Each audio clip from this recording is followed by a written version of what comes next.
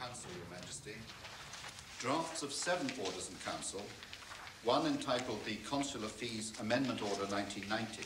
A group of ministers attends the monthly meeting of one of the most ancient committees in the kingdom, the Privy Council. Orders in Council allow the government to make regulations without going back to Parliament.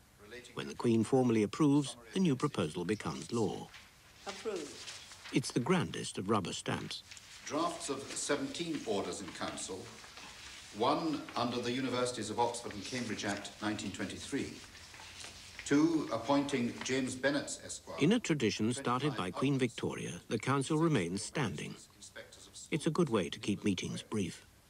3 appointing Mrs. Marianne Doherty and 2 others to be 3 of Your Majesty's Inspectors of Schools in Scotland, 4 under the Burial Act 1853, and 5 to 17 confirming schemes made by the Church Commissioners.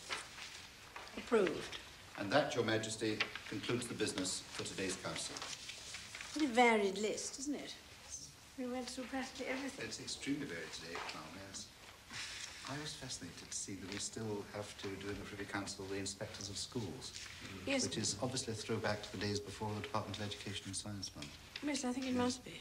And also that Scotland is separate. Always Yes. does things in a slightly different way.